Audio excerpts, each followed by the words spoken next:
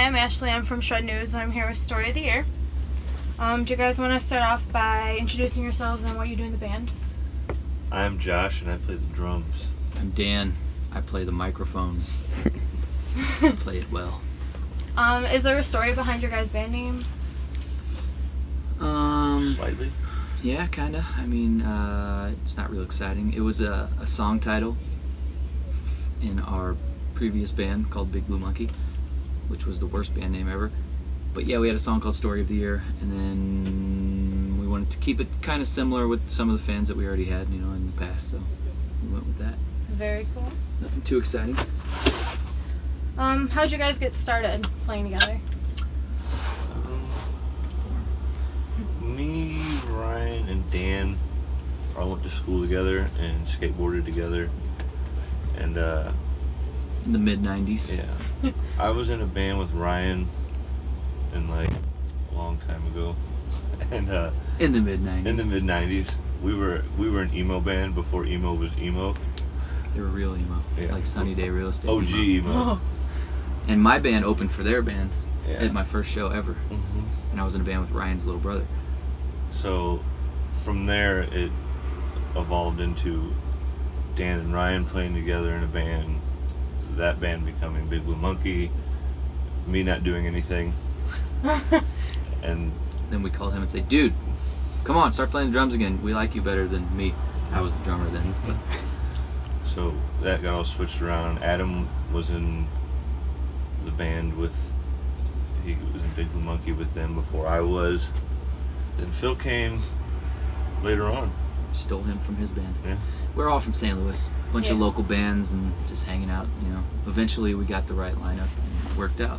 Very cool. Mm-hmm. What are some of your musical influences? Anything that's cool. We only like cool music. Yeah. No, we all like a lot of 90s music, really. All across the board, from, 90s grunge stuff like Pearl Jam, Nirvana, and all that good stuff, to a lot of 90s punk stuff, Bad Religion, NoFX, Rancid. That's me. And then, Josh likes Menudo. Menudo and the Jackson 5 and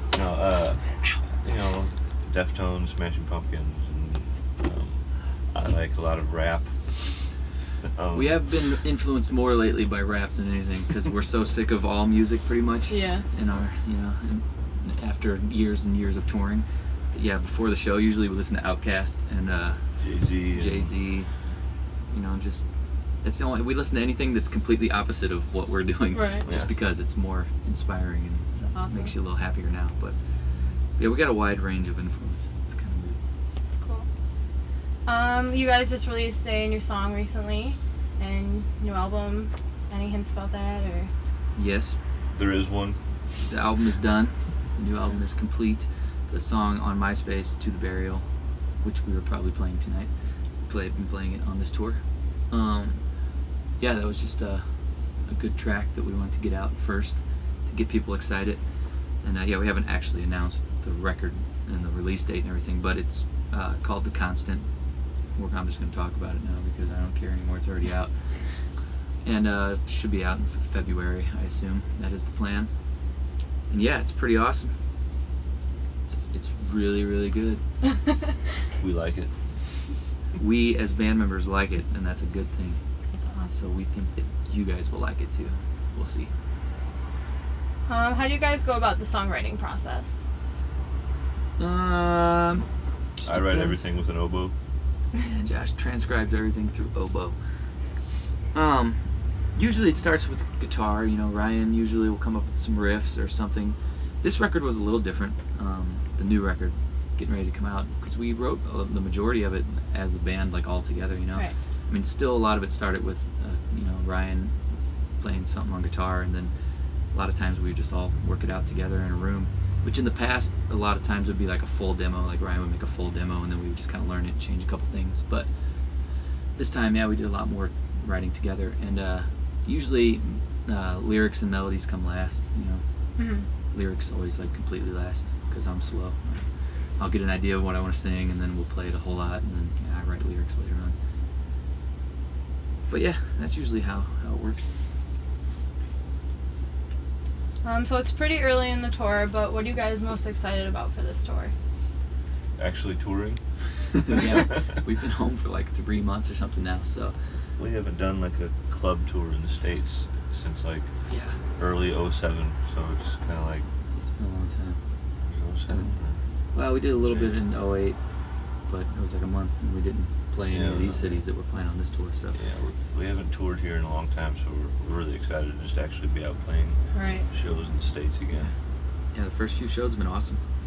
All That Remains just came on last night, and they like to party, so it's gonna be good. Devil Wears Prada are really cool dudes. We haven't got to hang out much yet though, so Yeah. we'll see. This is like the 5th show, I guess, 4th or 5th. There's always like a week of like, I don't want to say awkwardness, but like with the other bands, you just kind of go, hey, what's going on? I don't really know you yet, but hey. And about 2 weeks in is when everybody starts really hanging out. And then like the last few days of the tour, you're like, man, you guys are awesome. But We're leaving. I'll see you next time we tour. Yeah. Do you guys have a favorite song to play live? I think my favorite song to play live is Falling Down. I don't know why.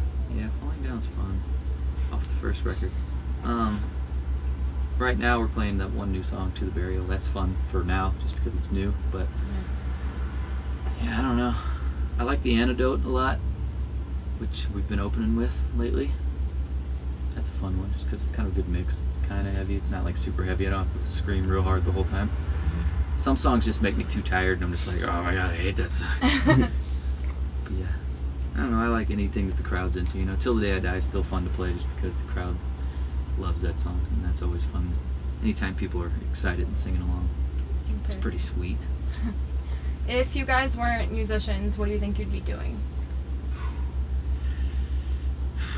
Wow. We used to have good answers for this because we weren't like 8 years into just touring. Yeah.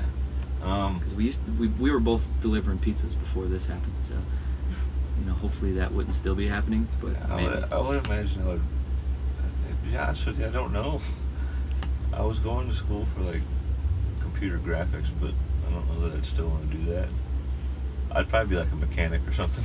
Yeah, I used to skateboard a lot, but I wasn't good enough at that to be able to do that professionally. So. I'd have some kind of trade job. Yeah, I would be playing music either way somehow, but yeah, I don't know. That'd be weird. Yeah. You just kind of go with it. You go with the flow, and when it works out, you go sweet. You're happy. You don't look back. You know, you just go. We're riding it out as long as we can. We don't have other plans. Right. Is there anything else you'd like to add for fans, or? Yeah, new record sometime Early February. early next year, February, and we'll be on tour for the whole year, I'm sure. To the Burial is available on iTunes December 1st. Good call. That's in shortly, like a week. Yeah. Yeah, come back and see us anytime. Awesome. Thank you guys so much. Thank you. No problem.